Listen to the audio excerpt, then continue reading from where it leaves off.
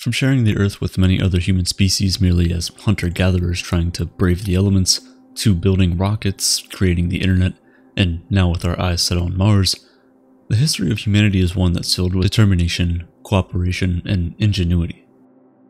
We have done so much more for ourselves than our ancestors could have ever imagined. Today, humans dominate contemporary life on Earth, but we haven't always been this powerful. So how did we get here? What's our story? This is the entire history of humanity in 10 minutes. Our story begins around 200,000 years ago with the emergence of our species, Homo sapiens.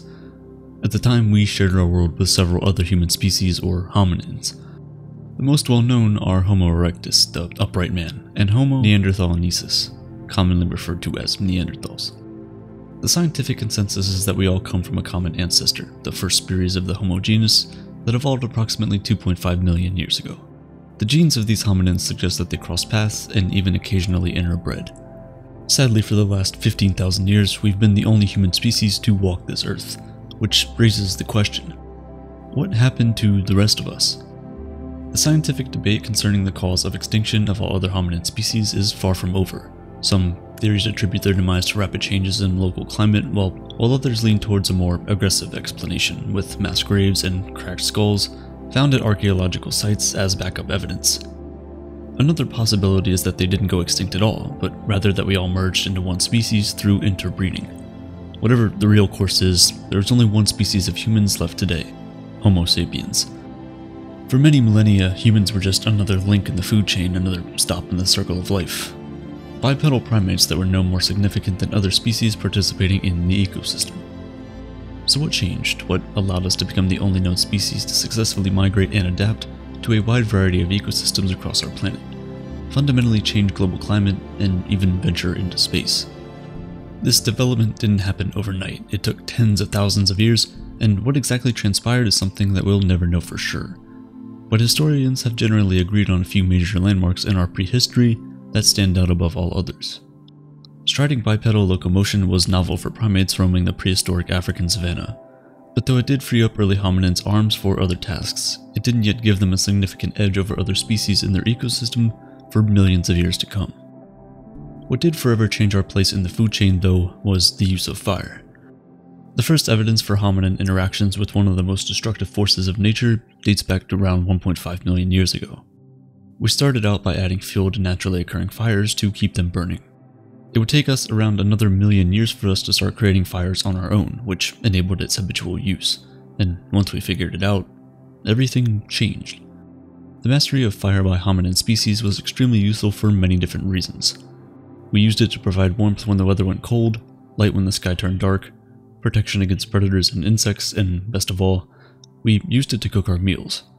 By cooking food, Richard Wrangham posits in his cooking hypothesis that our bodies required less energy for digestion, which allowed for more energy to be allocated to different functions of the brain. This, Wrangham believes, is what eventually led to the development of complex language. According to Israeli scientist Noah Harari, though, it wasn't only our fiery ways that set Homo sapiens apart from all other species. He believes there was something else, the cognitive revolution. Around 70,000 years ago, we developed the capacity for large-scale collaboration through the ability to communicate complex information.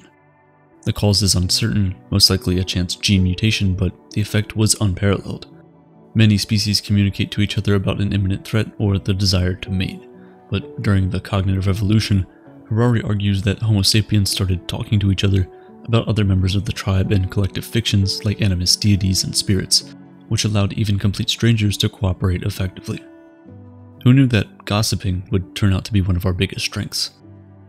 Even today, the functioning of our societies completely depends on our belief in collective fictions like human rights, the value of money, and the law. Such belief systems bind millions of people to each other, and back then, made it possible for Homo sapiens to conquer the world.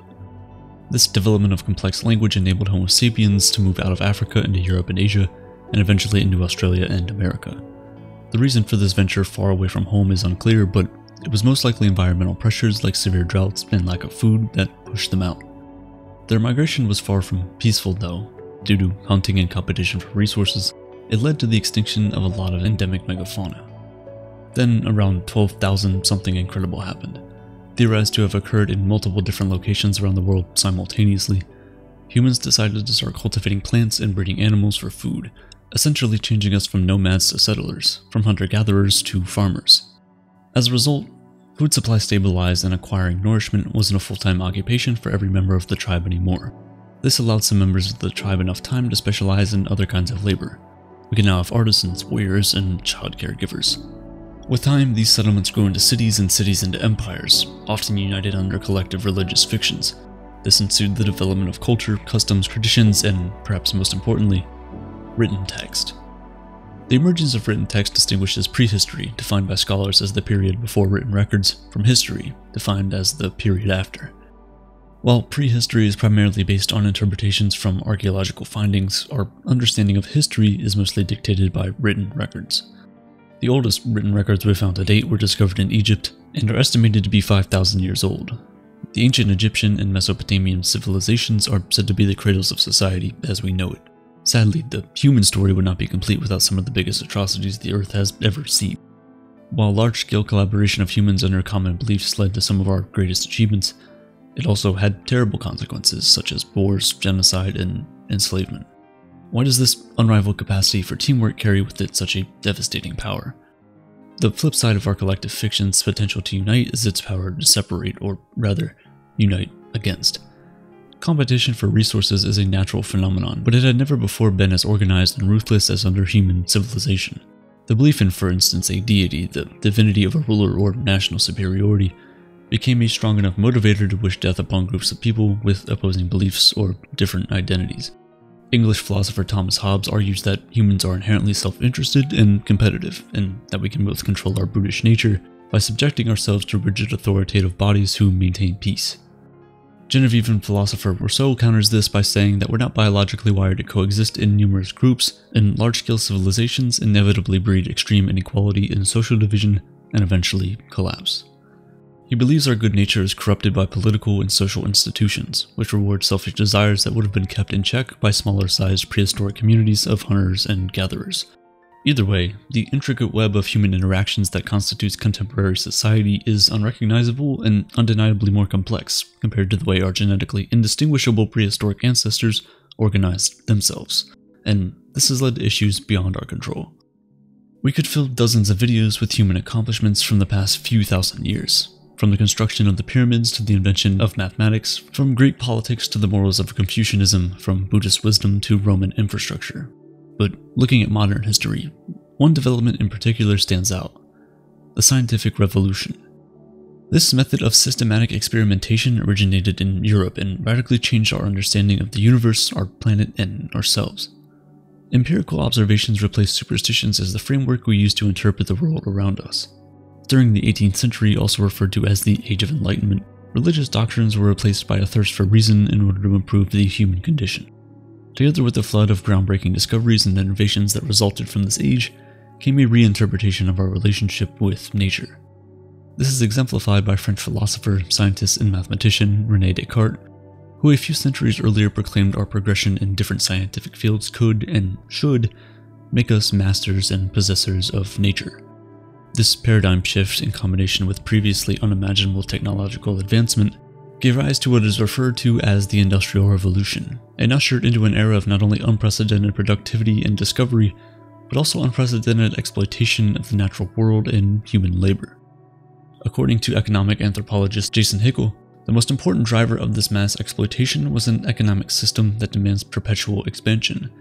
He argues that the rise of capitalism required the destruction of self-sufficient, subsistence economies and the creation of artificial scarcity and cheap labor.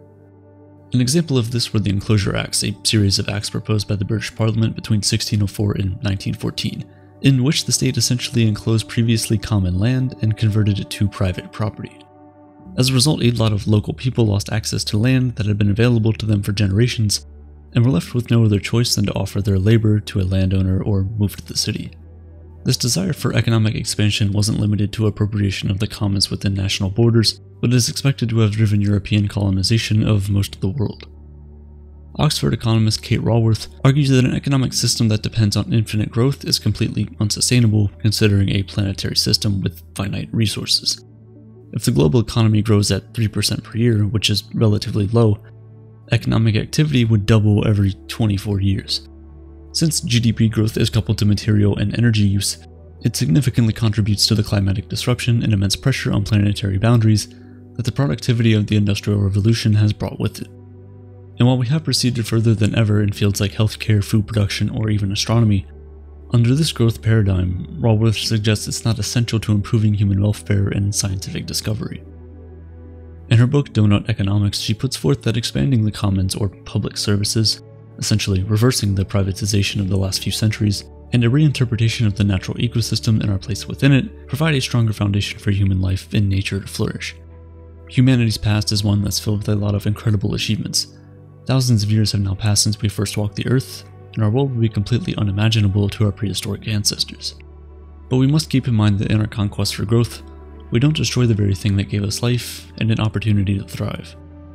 We must take care of nature, just as it took care of us in the past. Here's to humanity's future. Let's hope that it's one the ancient hominids would have been proud of.